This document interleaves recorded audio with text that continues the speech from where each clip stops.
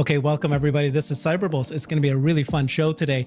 Yesterday, Jensen Huang, CEO of NVIDIA, was out in his conference and he said a number of things that are quite positive about Tesla. Specifically, he said that Tesla is a leader in full self-driving, and there's also a number of nuggets that he dropped. We've got Matt Smith joining us. He's from Rebellionaire investment advisory firm. We've got Jeff Lutz. He's one of the regular bulls here.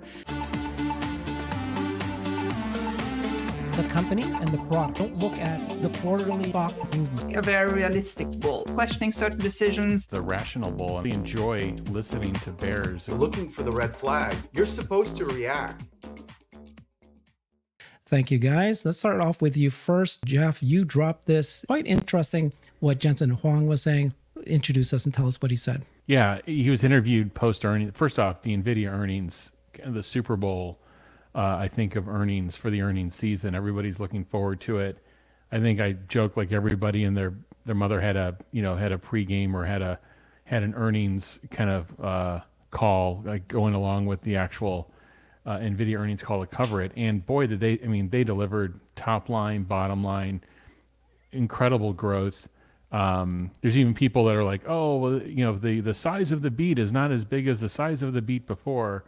But I mean, I think you can find, and when you have amazing earnings like that, I think you can find something anywhere. And then they're gonna split their stock. I think they're increasing their dividend. I mean, it's just all around, just throwing off tremendous amounts of cash, the growth in net income. So it's a really good earnings call. What struck me, and we can, when we get into this clip, there's two kind of parts to it. One is they start off their earnings call and they named out kind of their top 5 customers, and they named XAI and Tesla, and they called out Tesla in terms of really driving that GPU cluster growth on the network infrastructure side for training for full self-driving. And that was called out on the earnings call, because here's what I believe, and we can debate this. I believe that they see Tesla's progress in FSD, and while Tesla is doing the inference side in the vehicle, and they're doing all their own software, right? This isn't they're doing all their own software from the ground up, and then NVIDIA, I think NVIDIA will say, hey, we're part of this thing. Like, this is powered by NVIDIA in terms of the network infrastructure side and the training. So I think they want their name tied to this. And I think this is to me, this is kind of telling that they see the progress, they see how far Tesla is ahead, and they know, less than 80 days, there's this robotaxi announcement coming. And so now I think you have the biggest, which is probably going to be the biggest company in the world here pretty soon, wanting to tie themselves even closer to Tesla. And then Jensen Huang was interviewed right after earnings, and in this clip, this really short clip, you can see what he says about Tesla and their full self-driving effort. Now the largest enterprise vertical within data center. You talked about the Tesla business, but what is that all about? Is it self-driving among other automakers too? Are there other functions that automakers are using within data center? Help us understand that a little bit better. Well, Tesla is far ahead in self-driving cars, but every single car someday will have to have autonomous capability. It's safer, it's more convenient, it's more fun to drive. And in order to do that, it is now very well known, very well understood, that learning from video directly is the most effective. Why was it cut, Jeff? Learning from video directly is... He's about to drop an F-bomb, I think. He's basically saying learning from video is the most effective way to get this done, and that's going to need significant amount of, he's basically drawing it back to his business. You're going to need a significant amount of capacity on the training side to enable it. Okay. What'd you think, Matt? Yeah, I mean, it's pretty interesting hearing Jensen call them out. I mean, some people might view them as competitors because they've been talking about kind of advancing some solutions. But I think, as Jeff alluded to, that's mostly on the inference side. If anyone really wants to compete with Tesla, though, it's hard to imagine how they'll do that without a massive GPU cluster, which as Jeff also pointed out, is directly a very nice positive to NVIDIA. I just don't know how other companies are going to do this. I mean, I keep trying to test my own bull hypothesis around there. Like if somebody wants to compete and do this, maybe in 10 years or so, all this will become a lot cheaper and a company can do it more cost effectively. But if anyone wants to compete in the next 5 years, how do you not only get the cluster up and running, but like have the capable AI talent to actually drive this? And the biggest piece of all, I think, is where are you going to get the data from? So even if GM or whoever wanted to launch this right now, they don't have a stream of vehicles, of millions of vehicles with clips that they can pull to actually put into the cluster. So I think none of the three components that you need, the talent, the cluster, and the data from your fleet, like nobody else has that. So I do think a licensing deal at some point is going to be the only way that these companies can really do it, unless there is some other approach altogether, which also seems unlikely to me. The way I'm looking at it, right? So Nvidia is just skyrocketing. It's the darling of Wall Street. It's going to be trillions of dollars. It's going to become the largest company in the world. It's on its track to do that, and that's because it's the picks and shovels. So every company is buying their chips and servers and the systems that they have. But do you guys agree though that eventually it's actually the end of the rainbow? It's the gold. It's going to be the real world uses of why people are buying this compute power, right? It's going to be robotaxi. It's going to be the bot. It's going to be energy and everything else that's going to come out of this, like the actual use cases. So at some point, this is a darling today, NVIDIA, but eventually it's going to be the actual end, product that's going to be, I don't know, you tell me, is it going to equivalent? Is it going to eclipse it? And so that's why he's doing this, right? He's saying, hey, look, we're selling this compute. Here's XAI, which I think he also made a comment, right? That it's one of the biggest buyers the last quarter. And then here's Tesla's full self-driving. And eventually all cars will have to do this. So he's giving them the tools. But don't you think that eventually Tesla's robotaxi is going to be, pretty big size market? What do you guys think about that? So let's get with you, Jeff. What's your thoughts on that? Yeah, there's a great debate around AI and on the training side versus the inference or perception side, and where's the biggest business. You've seen a lot of the major OEMs go after and try to figure out how to do inference chips, and some of them are, like Tesla is one example of that. And I think those, in my personal opinion, I think you have the opportunity on the inference side to make a gigantic business. Let's just take Optimus, for example.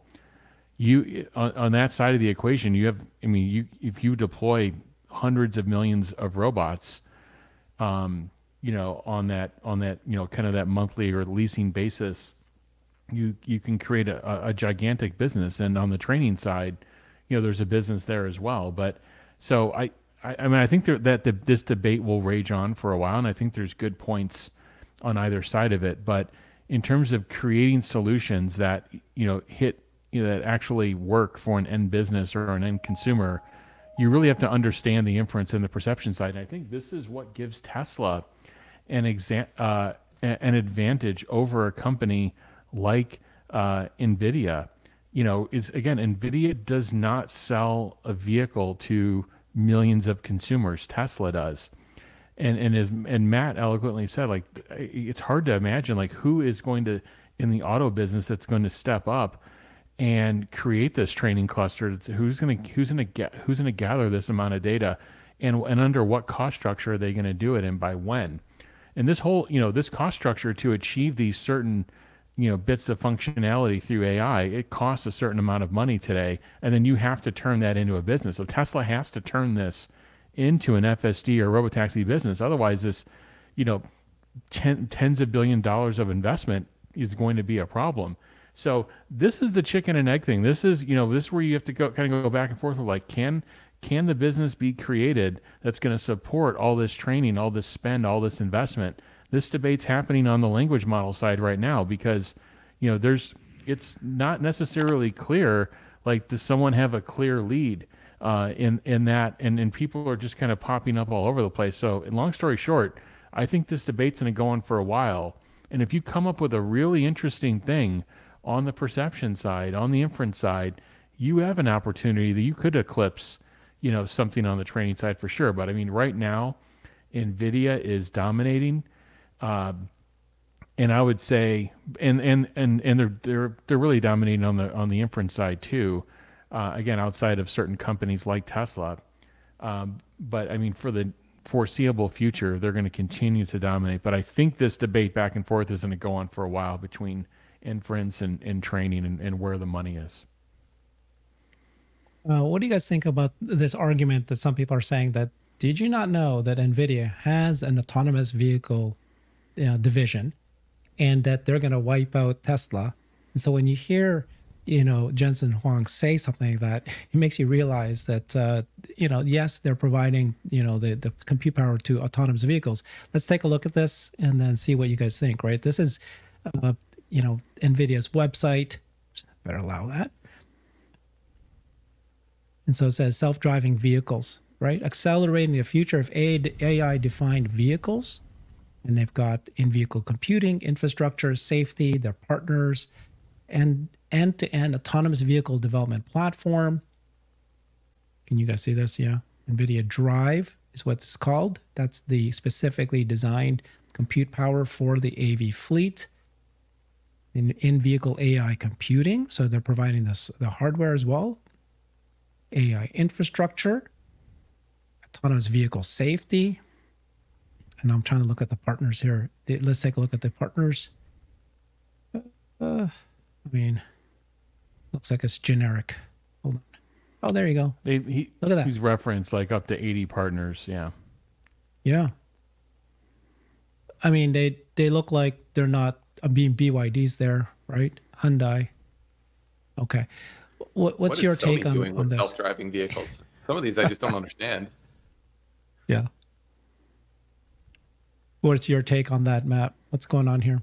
Well, I mean, I think it's really important to distinguish training from inference.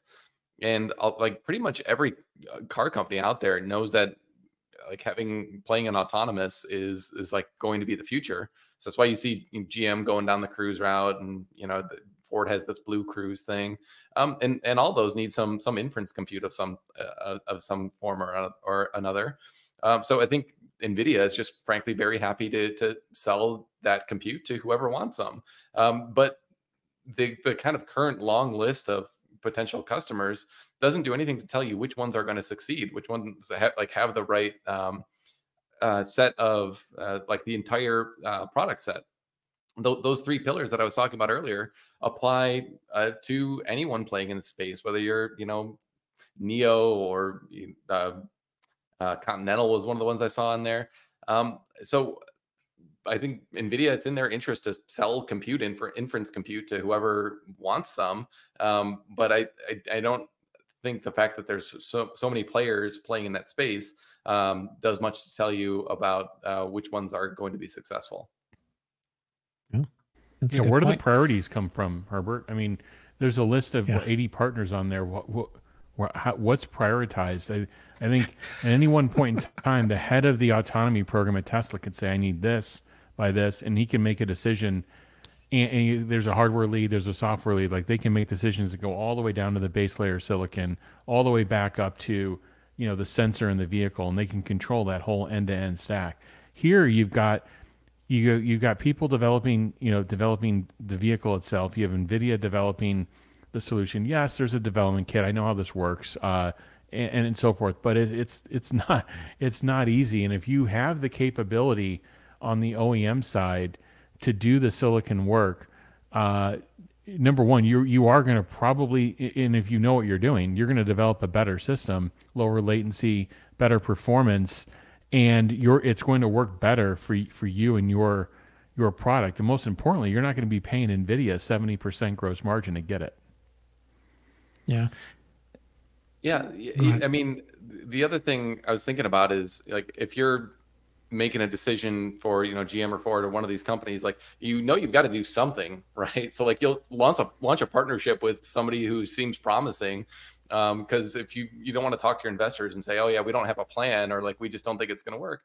But I think what that incentivizes is like some half measures where you can say like, oh, like it works really well on these like 1,000 miles of highway and nowhere else.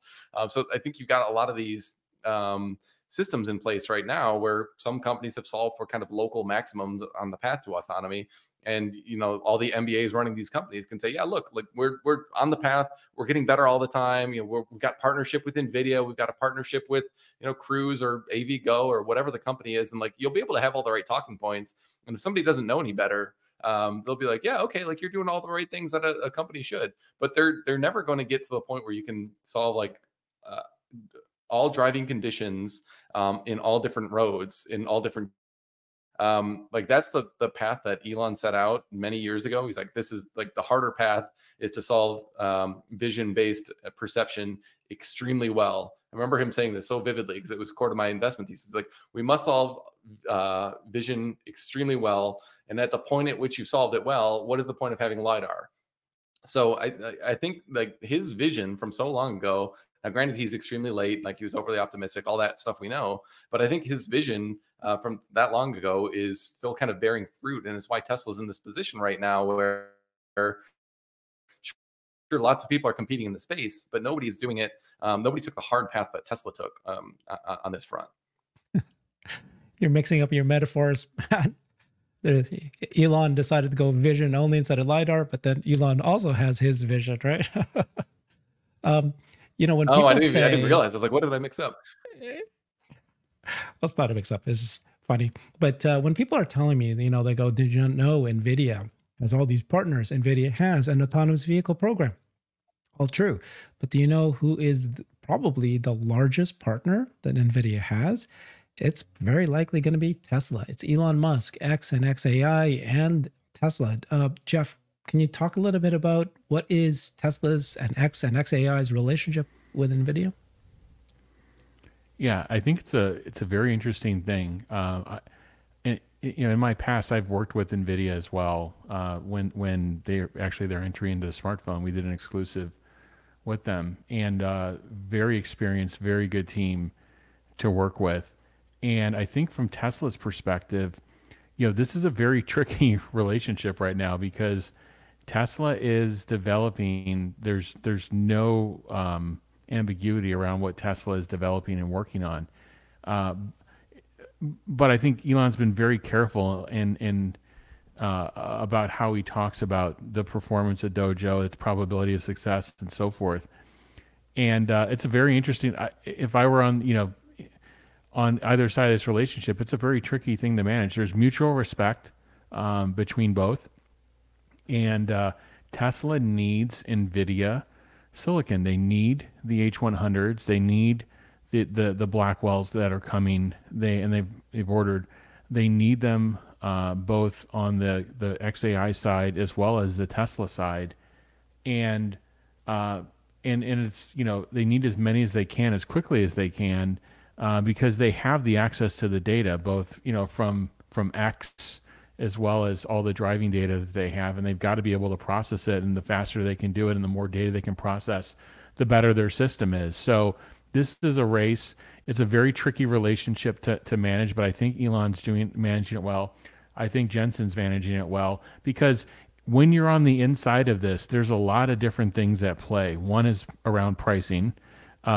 Two is around allocation. You may have heard Jensen talking about it on like how do you manage and he goes, well, we try to do the best for all of our customers. But in the end, he actually does have to go into a conference room and sit there and say, Meta wants this many this month, XAI wants this many this month. They both put their orders in the same time. Who are you giving them to, Jensen? And he's got to be able to make those decisions. And there's a number of factors that go into making those allocation decisions. But he's got to be able to make those decisions. So that's what's happening right now. NVIDIA's got a new product, Blackwell. They've got another new product that will come after that. And what they said on their earnings call was interesting. And it kind of put a lot of people at ease. I think when he said this, the stock took another leg up in after hours, which is basically like, look, we are supply constrained. and for the foreseeable future. And what's really happening is my takeaway was H100s are coming into some level of equilibrium. Yes, they've still got a whole load of them. They've got and many customers they've got to work with. And yes, they're probably still on some allocation, but the lead time has come down. So when he says they're supply constrained, when you have a new product introduction, like in this case, the Blackwell solution, the H200s, and beyond, the B200s, that whole family, when you have this new solution ramping, you are always constrained for some period of time because you're basically going from zero to some peak run rate. And they're going to be in that window for some period of time. So I know it's a long answer, but long story short, it's a tricky relationship. I think they're both managing it well. I think NVIDIA is going to be constrained for some period of time.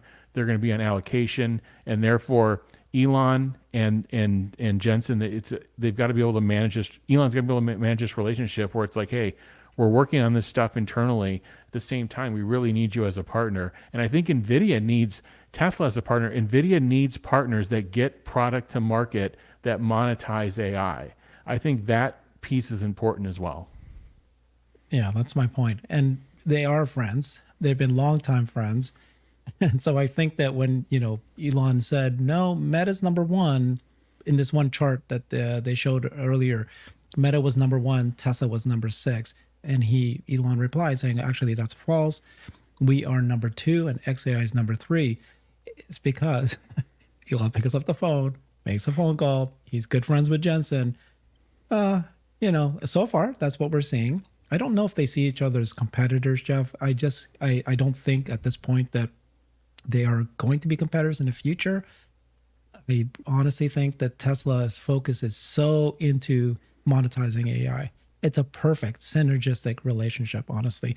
And if once the real world AI is monetized, even more, at that point, this frenzy is going to even just be another magnitude because people are realizing, yes, you can actually make money out of this.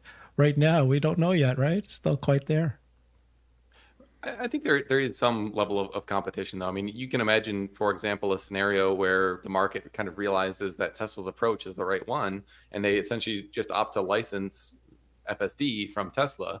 So that would essentially eliminate a lot of the inference compute needs that NVIDIA has. And then also all those kind of future hopes for some of the big OEMs building out training clusters could also go out the window. So, I think it's a bit of both. It's definitely like a respectful relationship. And I think it's more collaborative than competitive. But there's certainly, I think, some pockets of competition, or at least tense areas of the way the businesses could pan out that are worth keeping. Then why would Jensen Huang come out and say Tesla's FSD is the leader if that was the case, right? He would have been very careful about what he said there. Oh, there's a reason, because they are, and they're going to get the market and they're going to monetize before anybody else. And so what he wants to say is that this is NVIDIA powered on the training side, and he wants a piece of it, I believe. So I think he wants to be part of that story. Yeah, gotcha. Okay, well, NVIDIA is an amazing, exciting company. And again, the focus is like, for years it was flat. For years it was gaming. And then people, say, let me go and, focus out, years ahead. And they're not realizing, okay, there's another product, another market. Guess what? That's what Tesla's doing. And again, people are not focusing on that. So let's move on to the next topic, the future for Tesla, what they're focusing on, the other announcements, groundbreaking in China, Shanghai MegaPack factory. They also released the FSD miles, accidents per miles, which is incredible. This is by far, once you see this data, it's no longer debatable.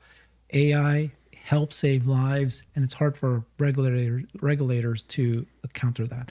So in terms of the future of Tesla, they sent out this letter to shareholders, as they have been, motivating shareholders to vote proposals for the 2 proposals. But they included this slide, which is our next growth vector is equally ambitious, and we'll also review what they accomplished in the last 6 years.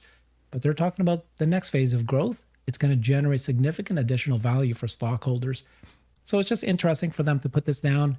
extending our lead in EVs through product and financing, right? Developing differentiated models, including more affordable options, paired with attractive financing packages. Oh, music to all of our ears, right? This is increasing TAM, differentiated models, affordable options, which we've been waiting for, and attractive financing packages. I think that's a little Easter egg, guys. I think that's a little hint there, what this is going to come. Increasing AI compute capabilities. We grew our AI training compute by more than 130% in Q1. Putting the auto and automotive, right, 1.3 billion miles driven, on Tesla supervised self-driving technology, software, establishing autonomous ride-hailing network to be demoed this year. Purpose-built robotaxi expected to be demoed this year. Optimus, the humanoid robot, leading AI capabilities and designed for volume production. So many beautiful little hints here, guys. Who wants to address this first? I take a shot. I mean, start at the bottom. I've been saying this since day one of Optimus. They are focused on something that can scale. And I saw there was an Optimus at my local service center, and I was able to, really get a nice close-up look of it. And this design for volume production thing is not, you are not hearing other bot makers talk about this because they don't know how to actually, I believe they don't actually know how to talk through this issue and convince investors and others that they know how to do this. But I believe this has been ingrained in the Optimus team, that they are designing for a specific cost target, and they are designing for manufacturability, they're designing for serviceability, they're designing for uptime on these things and be able to bring them up very quickly if there's a problem. And I don't think others are doing it. And meanwhile, they've got a design for functionality. But that whole list of products, Herbert, I mean, they're literally swallowing other industries if they execute. So, I mean, you have ride hailing on there. You have the growth in EV where people just say, like, look, like, I mean, just try comparing, what you can get for the price of a new Model 3 with comparable gas offerings. And it's just not even close. All the work on the AI side. So, and when I see this attractive financing packages too, what came to my head when I was signing up for Tesla insurance today is like, well, they have all my driving data. Like, why isn't this just one click? And between FSD and insurance, you just handle it as kind of like one bundle. And I see that in the future for Tesla. Everything that they do, everything that they enter into on that list on the left, everything has a volume scale and a data advantage. Everything that they do has a volume scale and a data advantage. They don't enter into a particular category or topic unless they can have a data advantage and a volume scale advantage, because then they're going to win out on the cost side, and then they're going to be able to deliver a net better product to consumers. If they know your driving data and they know they have an insurance product, they know how the car is designed, they know, and they've now designed, if you look how the Cybertruck is designed, it's designed to be more manufacturable, more repairable.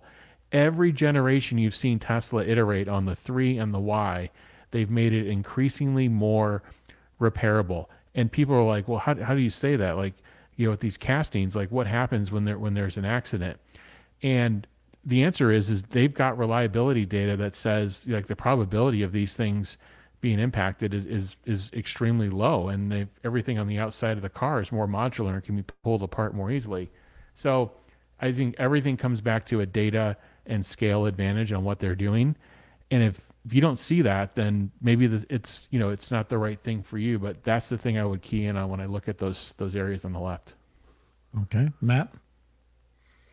Yeah, I mean, I definitely echo a lot of what Jeff said. I mean, I was thinking about how they're going to compete on the bot side, and I think Jeff nailed it. One of the things they've done so well is, like Apple in its heyday, they did the hardware and the software, and they got them both to really sing together. None of these other companies are really doing that. I mean, you look at the Figure AI demo where they got the OpenAI essentially embedded within the robot, that was actually really impressive because it was able to recognize that there was an apple on the table and kind of use some impressive logic to hand the apple to the guy who was interviewing them, who was interviewing the bot. And like that's really just like OpenAI's progress, to be honest with you. And then what Figure has done is they built a very kind of functional working prototype. But Tesla is the only company that really, to Jeff's point, has from the beginning, when they were looking at all the different actuators and they were saying, oh, like none of these things can really be manufactured at scale. So they designed their own and are essentially figuring out how to make these the lowest cost thing. And that's going to create a durable advantage. So just like on the FSD and robotaxi side, what's going to give Tesla a durable advantage is that they're going to be the lowest cost in terms of cost of goods sold of the EV. And they're going to have the highest efficiency in terms of watt hours per mile on the vehicle. And I don't think anyone's going to be able to compete with them in terms of efficacy of the software, in terms of like safety and comfort and that sort of thing. But eventually that'll get commoditized. And even if you can compete on that last last point, you still will have lower margins than Tesla because Tesla is better at manufacturing and they have a lead in efficiency. But I think that same thing is going to happen on the Optimus, on the humanoid robot side, where Tesla is going to be able to manufacture for a lower cost. And they are really designing that way from the outset. So kind of, I think they still have a bit to prove on whether their software can really perform functionally the jobs with more economic value than, say, something like an OpenAI software package kind of plugged into a bot. But I think there's a lot of reason to believe that Tesla will have the edge there. I want to throw out some ideas here, and I think this is probably a bit of a stretch, but bear me out of it. Have a little bit of fun, okay? So if you look at this, okay, stretch number one, what they're talking about here is significant additional value for stockholders. And so if I read that, that means that these things will all generate significant amount of revenue, right? Market dominance. So obviously EVs, they're going to continue to grow in EVs. That's straightforward. Right? This is autonomy. This is a ride-hailing network, and this is the bot. Just imagine, by the way, this is crazy, right? These are massive, massive markets. But my stretch is, if they added increasing AI compute capabilities here, I can see it. It's just, it's going to obviously add market value to the company because you're an AI leader. But could it also be a revenue generator? Like, every single one of these are actually going to generate revenue. So are they talking about AI compute becoming a revenue?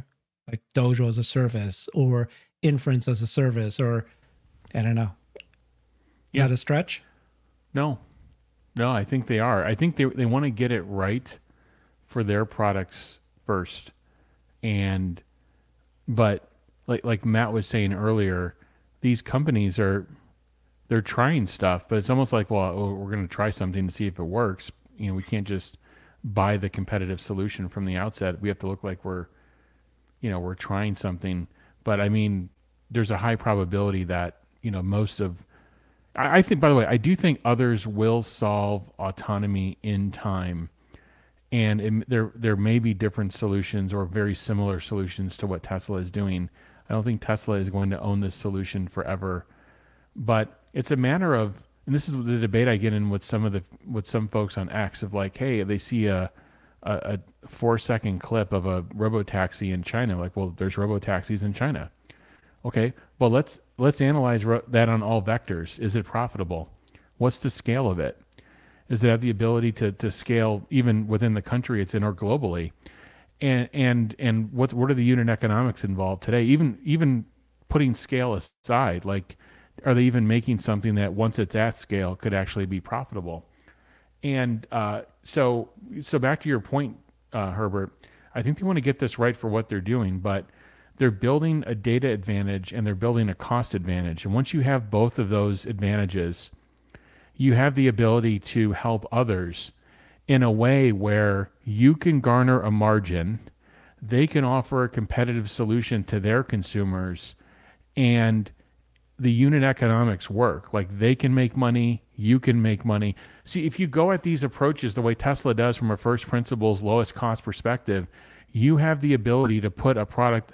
I think Tesla could be selling inference solutions, for example, on the market that could be competing with NVIDIA, and this could be part of licensing FSD. So, yes, I think it starts with Tesla solving for themselves, but it quickly turns into how can I make this solution available for others, and that's the real scale that will come behind some of this. Yeah, I think there are orders of magnitude difference between some of the different opportunities too. Like, I mean, the robotaxi network itself is like a massive opportunity that has the potential to, be a multiple impact on the share price. And then Optimus has the potential to be a multiple on top of that in terms of the upside. Some of the other stuff, like Elon mentioned, using the unused inference compute that's available on the FSD computers as like a way to kind of do distributed compute and provide some services that way. That's a super interesting idea, and it's going to provide some revenue. But I ran some like rough numbers, and it's like nice, but it doesn't really move the needle the way that those other things do. So I think you're probably right that they're going to look for ways to monetize these other things, Herbert. But I think like kind of keeping your eye on the prize, like what really matters, what's going to be impactful for stockholders.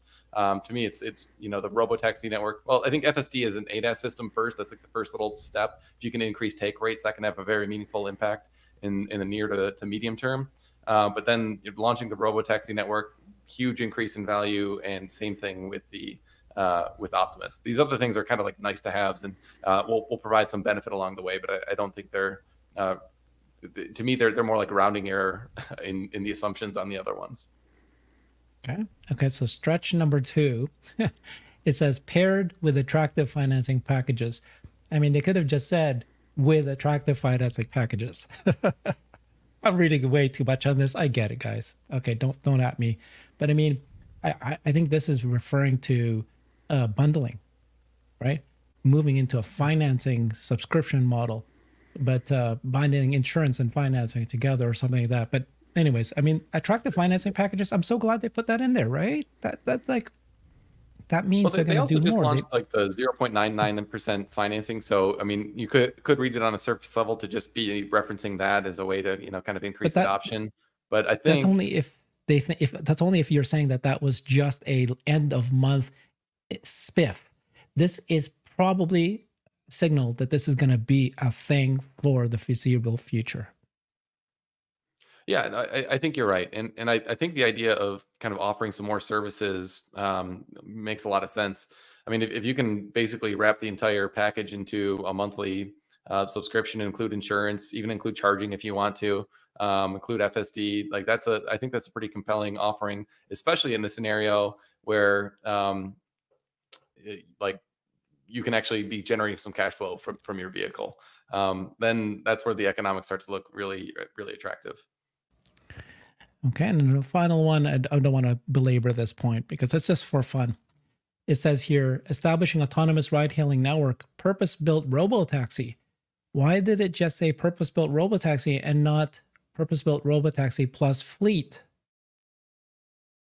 Obviously, the fleet should be part of the ride-hailing network. I don't know what that means, but well, you don't demo a fleet, so I mean, yeah. I think okay. They wanted to make it a little bit more tangible. And I think, frankly, Tesla's gotten in trouble for being a little too ambitious with some of the stuff they promised. So, I mean, a purpose-built robotaxi demo this year, like that is, I think, more than a lot of people were expecting. Yeah. So deliver on that. And I think it's probably prudent for Tesla to, kind of walk softly and carry a big stick right now, since they've been talking about how big their stick is for years and it never showed up. Well, this is how big their stick is. I love this table that they've been showing. More than a car company. We're not just a car company. Here we go. The car is right here. Everything else around it, of course, is way beyond that. Any thoughts on this slide?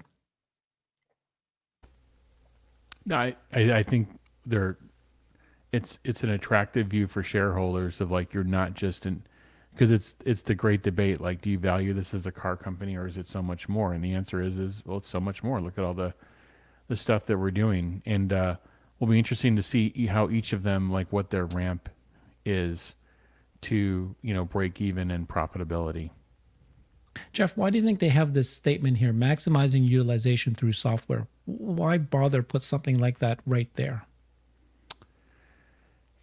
You know, one of the after we get through this debate on how is AI being monetized, one of the other debates is, you know, especially when you're still in a constrained environment, is if I'm an enabler, if I'm someone who is developing the picks and shovels like in Nvidia, and I ship 100,000 GPUs to Mark Zuckerberg, I ship them and I get paid for it, and you know it's done fine. But that next order is going to come, you know, based on how well that customer monetizes the work that they're doing. So how efficient is their engineering team?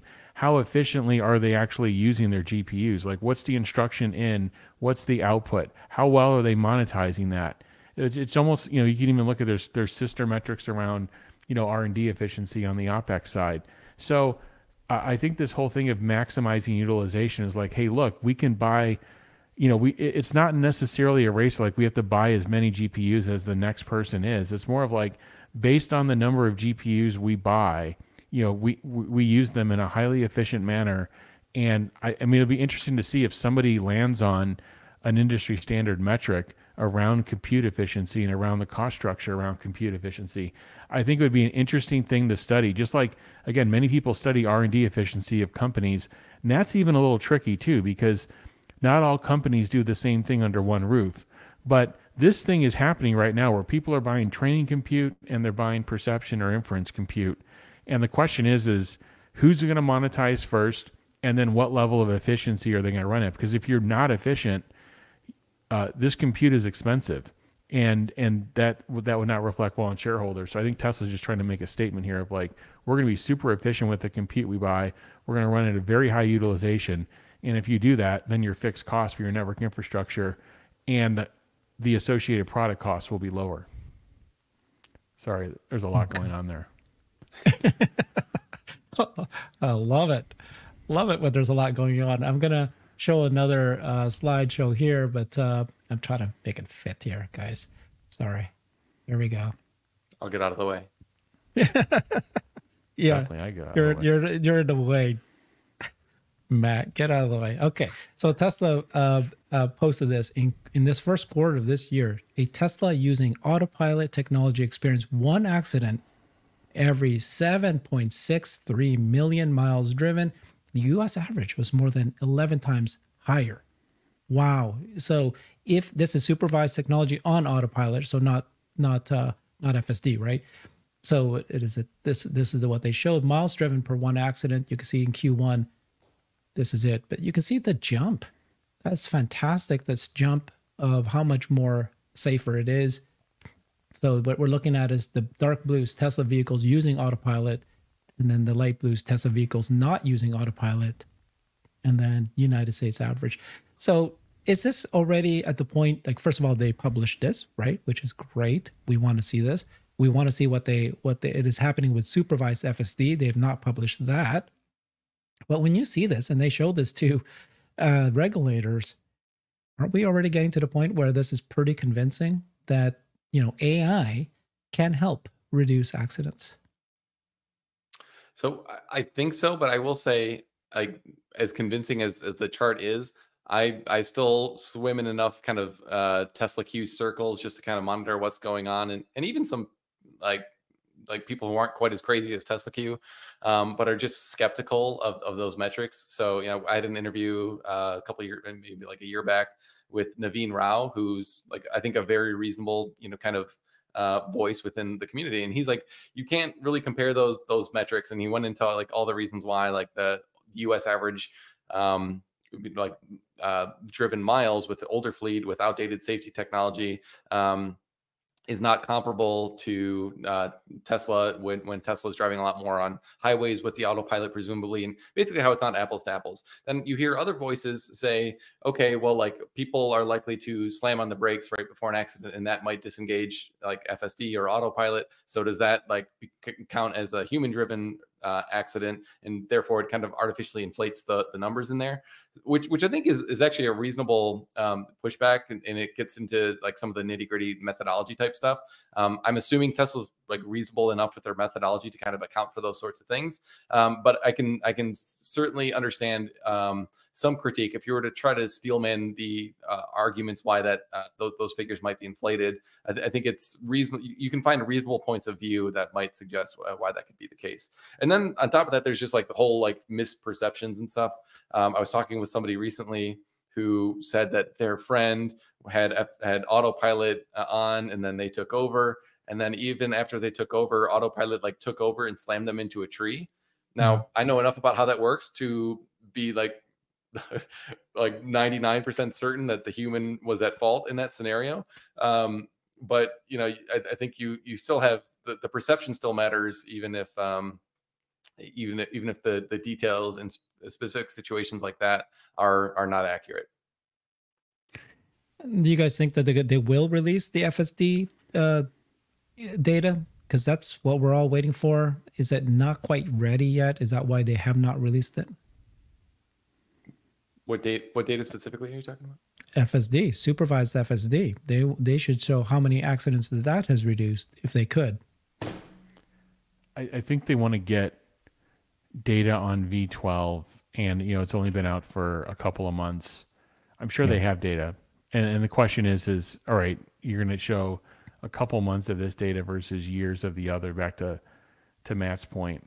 But I think there's a way to normalize this, and Tesla does have a methodology for disengagements. Like if you slam on the brake, there's a period of time for when was FSD engaged for, is it 10 seconds prior, then it is counted, in that. So they have a methodology, and I think it's actually above and beyond what they're asked for. But it's certainly a valid question.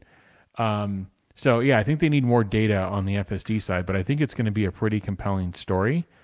And this doesn't get out enough. That's part of the problem. Every day you can see a car that's crashed, you see a car that's whatever, but you don't see this aggregated data that's put in. It's like it should be like in people's faces ad nauseum, to be honest with you.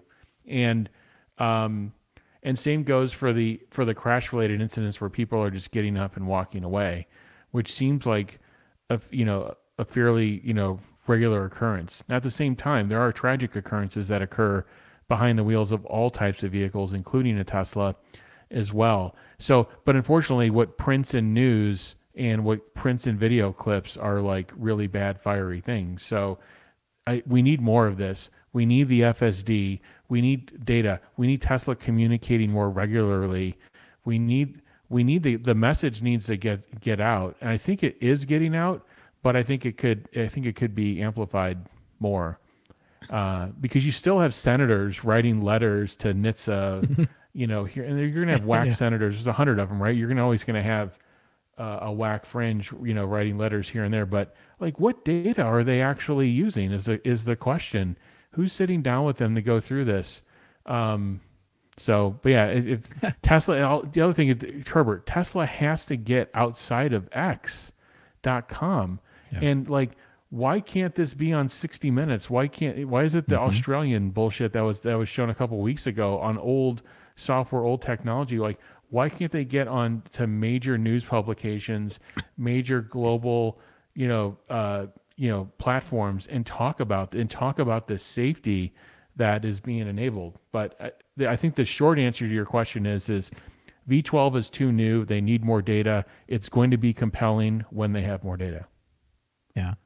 And then if the expectation is 12.4 is 5 to 10 times better in terms of disengagements per mile. In disengagements. Disengagements per mile. Miles per disengagement.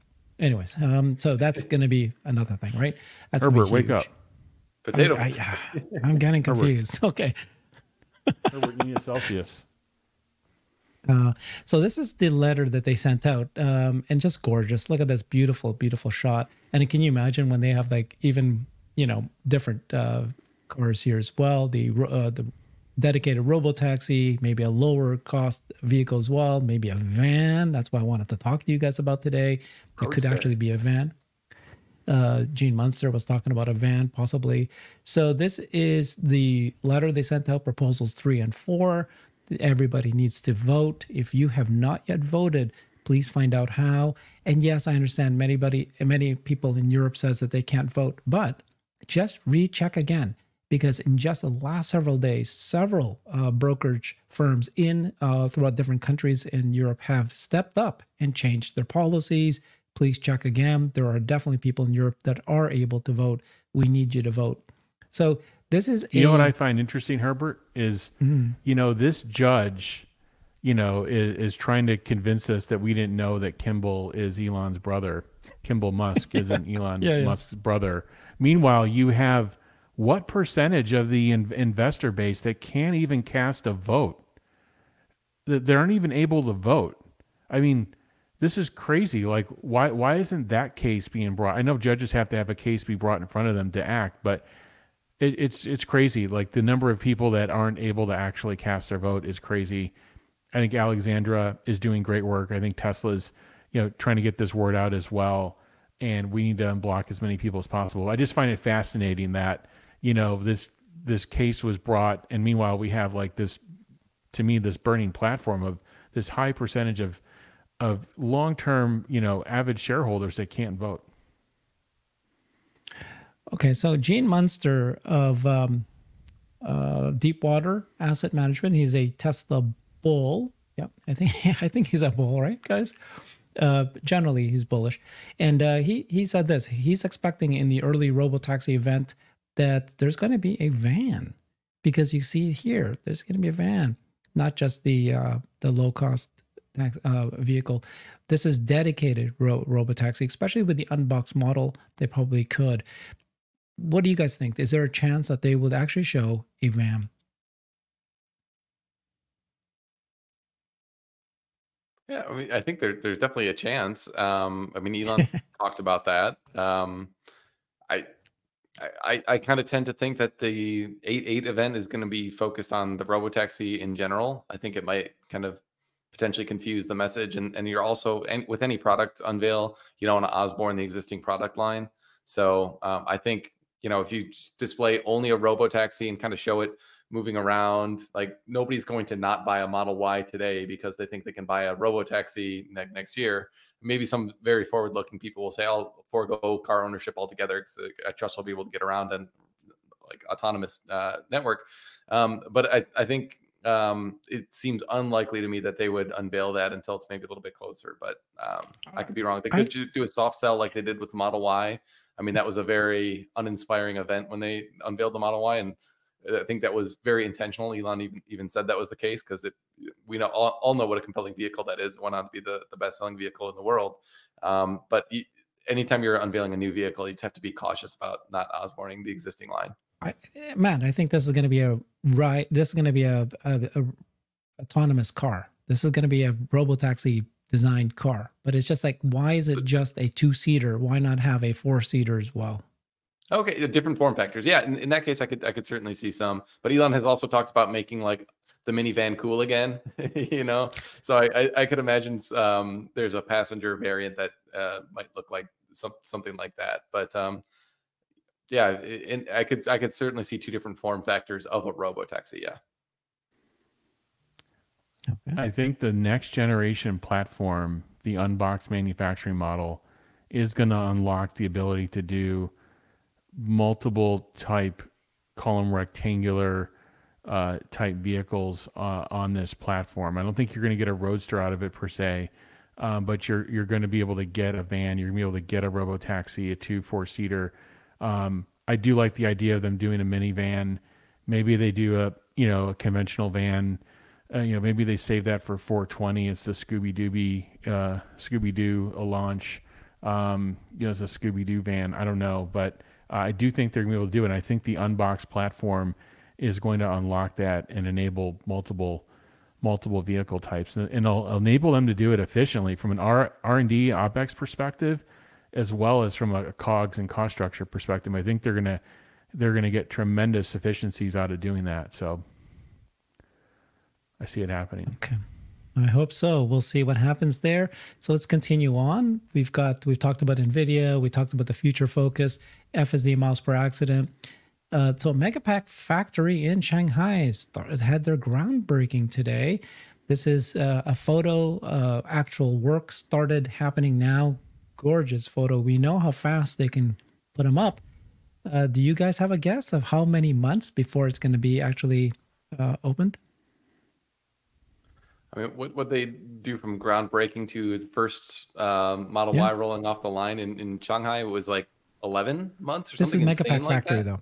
This What's is a that? MegaPack factory. This is a Yeah, MegaPack no, factory. I know, it's much but easier. I'm saying that's a reasonable kind of proxy, and I think that with their learnings from the Lathrop facility, I think there's reasonable like the MegaPack is actually a more easy to assemble product than a vehicle. The amount of equipment that you're going to need is, or at least the quantity of different types of equipment you're going to need is a lot more slim for assembling a MegaPack than like, stamping out panels and then doing like a painting and coating and then like all the general assembly and welding and like all those different things. You're going to have like components, aspects of a lot of that, but it's a much more simple product in terms of assembly. Not that it's an easy thing to assemble by any means, but I think the level of complexity is lower than manufacturing a car. So in my mind, 11 months, 12 months is certainly within the realm of possibility, which is exciting. Well, this is Tom Ju. Production He said, Q1. Yeah, first quarter of 2025, 8 months, guys. Well, why'd you ask me when Tom Ju already said it? I know. Well, I was testing you guys because apparently you guys are not as following this as I am. Come on. So I said Q1. Okay, so held the groundbreaking today, $200 million factory. That's so cheap, guys. That's a lot of money. Q1 started production, 35% quicker construction time than Lathrop. 35%. That's significant. Capacity of 10,000 units is same as Lathrop, 40 gigawatt hours. $10 to $15 billion of revenue per year from this one factory that covers 200,000 square meters. Aims to export MegaPacks to overseas markets, including the Asia Pacific region, to support the green future.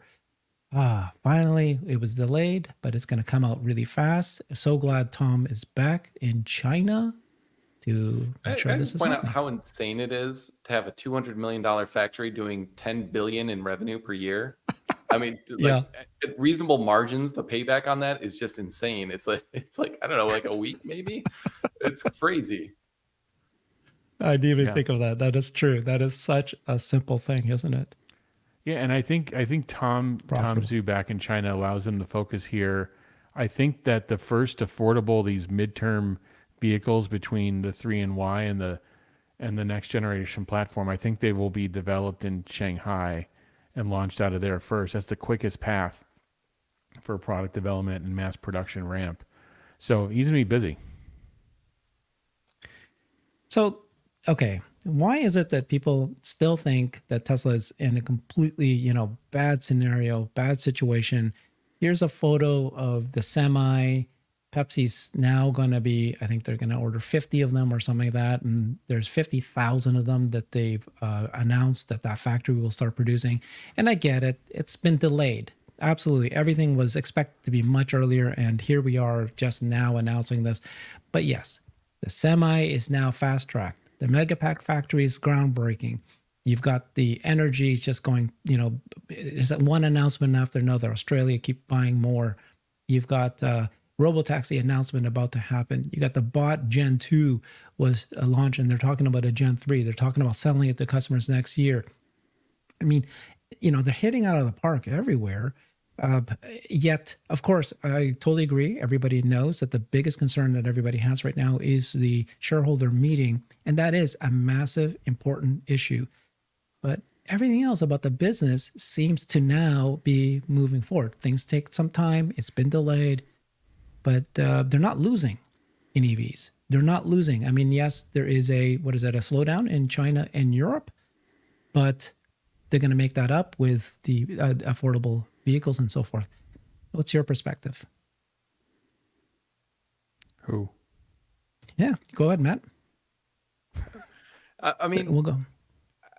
So you're right on all those things, and also Cybertruck is still ramping. Yeah. So like that's another positive. But I do think there's a very real, kind of short-term risk things of continued weakness. I think investors should have a very sober look at deliveries. I know Elon said that deliveries are definitely going to be positive year over year. But I think it's prudent to at least consider the possibility that you may have a decline in deliveries year over year. So like when you look at the impact of that on earnings per share and cash flow in the near term, there is, I think, reason for a little bit of concern in the short term to medium term. This is not financial advice. I'm a financial advisor, but this is not financial advice. But I think the reason that we're invested is for the long term. But that doesn't mean that we should paper over the very real kind of short term headwinds that the company is facing. So I don't know. I guess I'm not in the everything's hunky dory and they're firing on all cylinders camp. I think like they're ramping semi, for example, but how long until that's actually meaningfully contributing to earnings? I think it's going to be a while before that moves the needle more than, say, the weakness that we've been seeing relative to what we all might have expected a couple of years ago.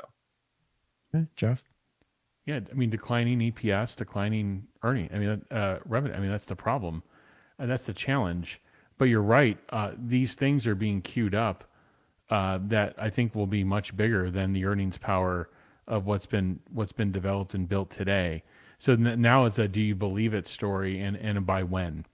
But between now and then, you're going to have, as Matt said, there's going to be pressure because the company is earning less money. They're spending more money too to ramp up all this compute. So it's kind of a difficult story as this whole spring compresses. I think there could be some positive surprises that come out of this. I mean, they've done a lot of trimming on the OpEx, and they've done a lot of trimming on labor efficiency and improvements in the factory.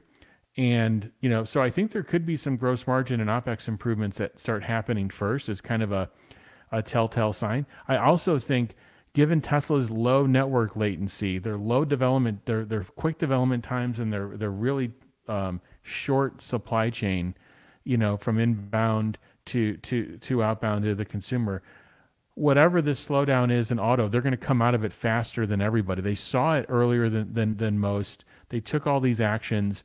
Everybody says there's nothing else going on in other auto. There absolutely is bad stuff going on in other auto.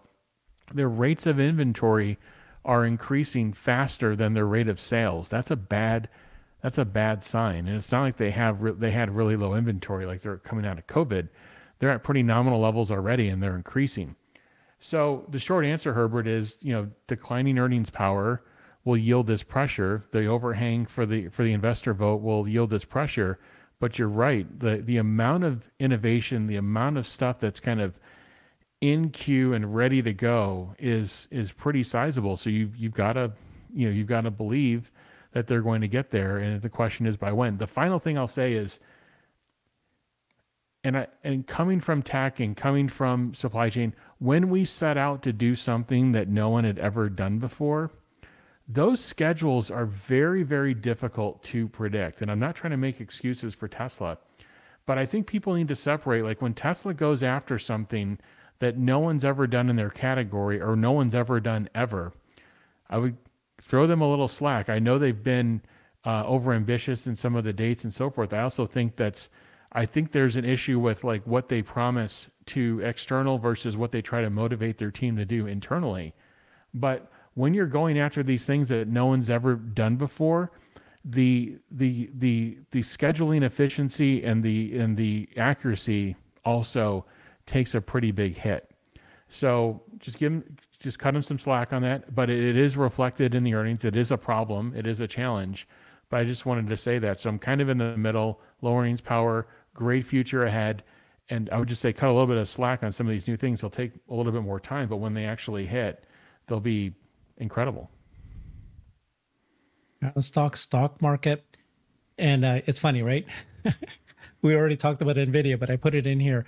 Tesla is one of the worst performing, continues to be worst performing of the S&P 500.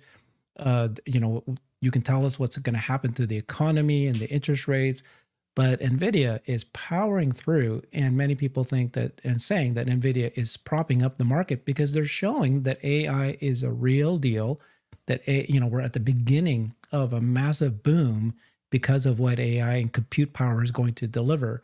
And eventually Tesla will just join in with that. But Nvidia is showing the way. Are you guys expecting that the rest of this year is going to be a positive boom? Is it going to be a flat, or is it going to actually set us up for a recession? It is a political election year as well. What you thinking, Jeff? Oh, there's a lot in that question. The economy, there are metrics in the economy that say it's stronger than people anticipated. There are also other metrics that say that there are cracks forming in the strength of the consumer, even in jobs. There's data and the consumer confidence. The existing home sales just missed again. So there's some mixed data, and we had 3 early months of hotter inflation, I think, than planned, and then a decent print recently. So I think the Fed wants to see a couple of more kind of cooler prints on inflation. We may see an unemployment with a 4 handle, maybe 4.1. I think that would start raising some eyebrows. So I don't think you're going to see like a meaningful amount of cuts this year, but I think the auto market needs a couple of things. One is it needs some relaxation from inflation, because what's happening is all this other stuff that people need to buy costs a whole lot more money, and they just don't have as much money for a car payment. And then you see the actual interest rates to buy a car. By the way, the New York Fed tracks loan rejection rates, and I think they've been tracking this metric for 10 or 11 years, and it's at basically an all-time high of, I think it's almost 1 in 6. The last data point I saw were go apply for an auto loan and they're rejected. So all these things, that could be 1 in 6 people that want to go buy a Tesla that can't get the financing. 80% of people that go to buy a car finance it. So it's a big deal. So I think there's some mixed data. You have an election year coming. You've got geopolitical tension. Well, there's some articles last night about Tesla instructing suppliers of what to do, outside of China, outside of Taiwan. So I think you've got a number of factors playing, but like I said, it goes back to how Tesla has got fit on the OpEx side. They did some necessary reductions. I know it's painful for people, and I feel sorry for the people that were impacted. But they're got fit on the OpEx side. They're getting fit on the COGS side as well by doing that. And the fact that they've got a really low network latency supply chain, they don't have this long supply chain with a dealer network and a really long build times, a huge number of factories, that they're going to be able to kind of spring in and out of any kind of slowdown faster than anyone. So I like the other side of this for Tesla. The market needs to decide, is it going to have a recession or not? Usually when you have this yield curve inversion for this period of time, it usually portends a recession, but this is acting very strange. There's a lot of money injected into the economy. And, so long story short, I think you're going to see a very interesting second half of the year. You may see an interesting summer come up.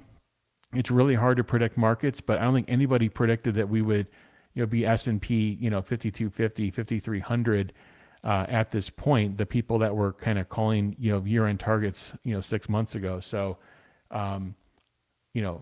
do I see us going up another 20%? I don't think so, but I think the market still could be strong going into the latter half of the year. Again, unless the consumer cracks, unless there's a crack in jobs, I think there should be some continued strength. But again, Tesla, I know I talked for a long time, I apologize. The markets are at an all-time high, and Tesla is probably, 50, 60% off of its all-time high. So Tesla has a lot of relative ground to make up. Matt, what's your Yes. forecast? So I've actually been working on a presentation for our clients recently about macro and some of these topics. And you're right, Jeff, that the signals are extremely mixed right now. I mean, a lot of extremely reliable indicators for a recession have been going off for like over 12 months, in some cases 2 years, but we don't have the recession. So it's kind of a question is like, is this the one time where a lot of these indicators are wrong? And the yield curve inversion, the leading economic indicators from the conference board, all these things, which are screaming recession. Maybe they're not right this time. In terms of one of the other things that I found really interesting is, markets being at an all-time high. Well, if you're invested in anything other than the Magnificent Six, let's call it, the Mag 7 less Tesla, then you're not really seeing the kind of crazy returns and all-time highs that we're talking about with some notable, with some exceptions. I had this chart where I essentially broke out the Mag 6 returns and then the S&P 494, and like it's actually pathetic how like tepid the S&P 494 returns have been when you strip out the Mag 6, which over the last 5 quarters is up over 100%. So really, it's just like those 6 companies have really been propping up the market. Handful of other smaller winners, but getting back to the point Jeff was saying earlier about Nvidia like selling all these GPUs, and there's a debate going on right now about like, is there going to be economically useful stuff that's built on the back of these? If so, then you would expect a company like Tesla, which is investing heavily in them, to start seeing some returns on that significant capital that they're investing. Market seems to be saying that they don't buy it, and I'm pretty comfortable on the other side of that assessment. All right, so let's talk about your Cybertruck, Jeff. Tell us all about it. Oh, it's great. I'll say is really quickly is, I'm glad that we're talking about a company, and we're excited about a company that took the chance to build something like that. Again, coming from tech and coming from kind of supply chain, coming from a supply chain background, when I look at that thing, I look at the chances and the risk that they took, and I'm very happy to. I like high risk, high reward type things, and I think the Cybertruck is that. I think the other thing, my other advice for people is it's one thing to see the pictures online. It's one thing to be able to go to a showroom and take your own pictures and look at it live. And it's another thing to actually experience it. I'm very fortunate to be able to experience and purchase the product. And it is I think it's the best Tesla they've ever made. And, I'm really excited about the product, and also what it could portend for, I was actually looking at it, I'm like, okay, usually when I pick up a Tesla, I'm like, okay, I'm looking at the paint. I'm like, wait a minute, I can't look at paint quality here. There's nothing, to look gaps, at. Yeah. And there's some things to look at, but just in general, like, it's a great product. And I'm glad Tesla took the risk. And I think the reward's going to be there. And it, I think it's the best Tesla they've ever made. I think Elon said that as well. And yeah, I agree with him. So Jeff just picked up his Cybertruck today. Are you going to remove the side mirrors? Are you going to wrap it? Potentially I'll wrap it. I don't know if I'm going to be removing mirrors or anything like that. Maybe. But I'll probably wrap it. And, yeah, I'm excited. Right now, I'm just excited to experience it. I've been waiting a long time, like others, and I hope everybody else who's ordered a product gets it soon and enjoys it. But it's a really fantastic product, and like I said, the concepts that they can pull from this and continue to cost reduce and then put on the cyber, they call it a cyber cab for a reason, I assume. It's pretty exciting because I think the durability, the robustness. Again, you really have to experience the thing to be able to open the door and feel the weight and the heft of the door and you actually drive the product. It's an incredible experience. It's the first truck I've ever owned too, so I'm pretty excited about, being able to utilize that. Matt, you have bajillion kids. Don't you need to buy a Cybertruck to be able to fit them in there? No, it will not. There still no EV manufacturer makes an EV to seat my family of 8. So if Elon wants to increase the population, we need that like Ford conversion van kind of thing. I thought you had 5 kids. You have 6 kids? I thought you had 5 kids. I used to have 5 kids, but now I have 6. But have you looked at if you looked at the bed, the volume of the bed? I mean, they could physically fit, right, Matt? We could load them in there. Question of comfort, probably. Yeah, you could stuff them in. Put the tonneau down. Stuff them in. Remember the old days? You could go in the back, right in the trunk. The bed. Yeah, I remember those backwards-facing station wagons. I had a couple rides in those as a kid. That was awesome. Loved it. Yeah. Oh my God! Thank you so much, Matt, for joining us. This was a powerful show. Matt. You guys just tremendous information, both of you. Really appreciate it. This was very important conversation we just had, right? NVIDIA and AI and the future of Tesla, and of course Jeff's Cybertruck. He doesn't need one, but he had to get one. He needed it, right? Yeah, it was a need. Yeah. It's investment research, I'm very fortunate. Sorry? Investment research, right? Investment research. Yeah. Absolutely. That's what it is. Thank you, everybody. See you soon. Bye-bye. I've created a website that is the most comprehensive resource for the Tesla investor. Please check it out. Simply go to my website at herbertong.com.